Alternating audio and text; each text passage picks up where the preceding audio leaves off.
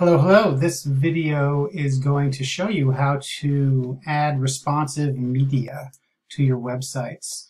So embedding video and audio. And by responsive, I mean that it appears at the right size depending on the screen that you are presenting it on. So either the phone, the tablet, or the computer screen. It's a fairly simple process.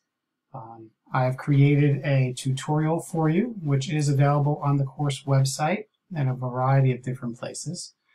And we're just going to basically follow through on this tutorial. I'm going to walk you through it, and we'll see how it goes. So in order to do this, we are going to need to have open our portfolio.html or whatever HTML page you are using when you get to the video. It could be a page just dedicated to video or audio that you have. We'll also need your main.css open as well. And we're going to be coding in the main section of the main.css. And the reason for that is we want this styling to apply to each of our phone screens. Here we have my sample portfolio, and your page looks very similar to this if you have these two portfolio items on your page. And what I want to do is create another section of portfolio items on the page below what I've got right here. So I'm going to go into my code, and I'm going to scroll down to underneath that last right floated section, which is right here. And I see my div class clear, and I need to have that in there, and we know that clears are necessary after the last floated element. In our case, right so far, it's the section class equals right, so that content will appear below it properly. So I am going to be including my content in this area. Above the body tag, the closing body and the closing HTML for our purposes now are the last two tags on the page. Okay. Now I have already created the skeleton code so that I don't have to do this on the screen, but I will walk through what I have here when I created that skeleton. So I've added a new comment here for a second row of portfolio items. And I like to add these comments when I start having multiple rows of items, portfolio items, so that I know which row is which, because we are going to get underneath these two photographs another row of items with a new header as well. So you can see I have my new header, H2, video and audio, and yours would probably be more descriptive than that. I've got my section header, my heading. Okay. Then I have my section class equals left, and I can use section class equals left again because it is a class, and classes can be used multiple times on the page, and it will behave exactly the same as the other section class equals left. In my comment, I have second row, first portfolio item, so I know that this is the first portfolio item for that page. I have my headers and my heading, and I close my section. Then I start the right one, set comments, header, heading, I close my section, then I have my closing clear, div class equals clear, and then I also have my comment saying I'm ending the second row of portfolio items. And this is a nice little skeleton that I could replicate multiple times if I have a third portfolio row of items, fourth, and so on. It's a nice little skeleton. Okay, so let's take a look and see what we need from the tutorial that I have prepared. So first, create the media responsive class, which creates the box to put the video or the media, I should say media, the media in.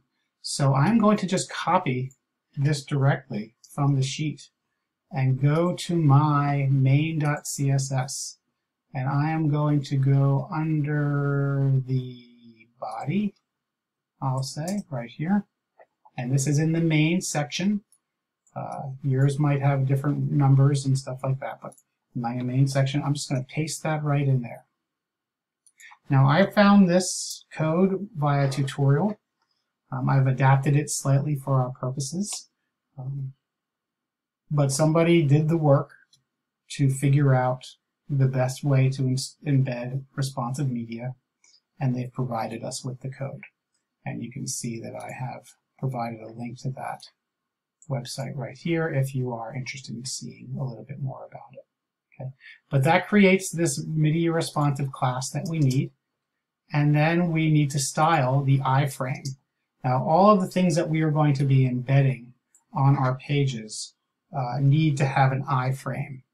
And YouTube uses embed code with iframe, Vimeo does, SoundCloud does, so you should be covered for the stuff that you want to use. Now, we might not fully understand what these mean, this code, and that is okay. One way that you can start to see what it means is to change some of the parameters in here and see what happens if you change them. You can always change it back, but it's just one way to start figuring out why things are working the way they're working. One of the great things about the design community, as we've talked about, is that people provide you with code, you can borrow it, and then you can adapt it and see how it's working. So I'm going to save this just so I have it completely saved. Now I'm going to go back to my tutorial because I pasted in the things that I need to paste in. Create the media responsive class in your HTML. This can go anywhere in the body, such as your left and right sections. Okay, so I'm going to copy this directly, and I'm going to paste it into my portfolio.html. And I'm going to paste it. We're going to do both of these at the same time. So I'm going to paste it into my left section here, media responsive, right there, like that. Because I want the whatever media, the video, which I'm going to have my sample video, to appear directly underneath this heading. And then I'm going to paste it also right here in the audio section, because this is, I want the audio to appear in this area right there. I'm going to save it, so I've got all my work saved. I'm going to go back to the tutorial. Get the embed code from YouTube. Now I've set up this tutorial so step 3 has 3 different sections, section A, B, C, and D. One shows you how to get the code from Vimeo. The other one shows you how to get the code from YouTube, and one shows you how to get the code from SoundCloud. And I'll go through that very briefly here as well in the video. And the fourth one is that any other code from using embeddable, any other site using embeddable media, you can get code from as well, and it should work. So I'm going to start by getting some code from YouTube, and there's this great video that I always like to use as a sample, the cats ringing the bell. I love the look that they get on their faces. Okay. So I'm going to click Share, Embed, Copy. And that will copy this code directly. I go back to my HTML, find my video section, and paste it directly into here. That's it. As long as I've got the div class media responsive, and which relates directly to this class media responsive, and you can see the iframe will style because we have the iframe right here. Now I'm going to save it. I could have grabbed the code from Vimeo if I wanted to grab the Vimeo. I found this, my kids are into dominoes these days, so I found this great domino video. It's crazy what they do with dominoes. I could have embedded this video here. I would do share, and then I can copy this directly, copy, and I would have gone to my back here and pasted that in where I have this one here. If I want to have 2 videos in the same section, I would just do this, and maybe I'll do that. What I'm going to do actually, div class equals media responsive closes the div for me. I can just paste that in there. The iframe has some extra stuff that we might, from Vimeo, has some extra things that we might be able to remove, such as this. I do not need that extra stuff. So now I have these two videos on this one side, which is perfectly fine. Now I'm going to go back here and I'm going to say, okay, well, I want to get some audio. And this is an audio project that a former student of mine created. I have permission to use it for these kinds of purposes. I can click Share on SoundCloud and click the Embed. And here's the iframe. I will just copy that. Copy. Go back to my code. Scroll down to where I want that to appear. Just enter. All right. And we'll see how that all shows there. There might be some things in here as well that I can remove.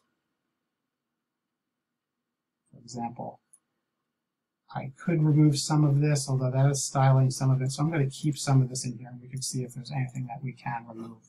I'm going to save. Okay. I'm going to go to FileZilla. I'm going to upload my portfolio because I made changes to that.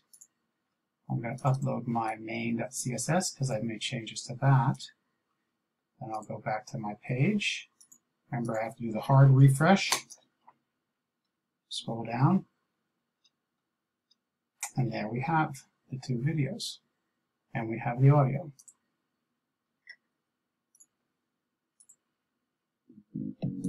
Now, the reason why both of these are appearing so close together on top of each other is because there's no margins.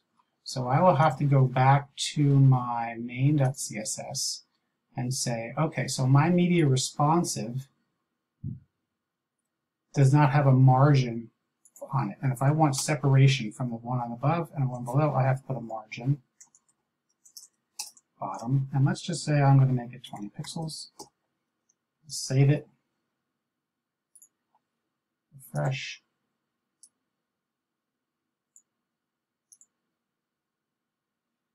Back to the page. Hard refresh. Scroll down. And now there is some nice separation between these two, those 20 pixels. And now we should be able to see that if I go to my responsive design mode and my phone screen, say I do iPhone 6.7, and there they are showing up the exact right size that they should be on the phone screen, and they work. Hello. There's that. That. So pretty straightforward getting this all installed, embedded, I'm sorry, and just follow along with the tutorial. It tells you exactly what to do. And if you have questions or problems, please let me know. Have a great day.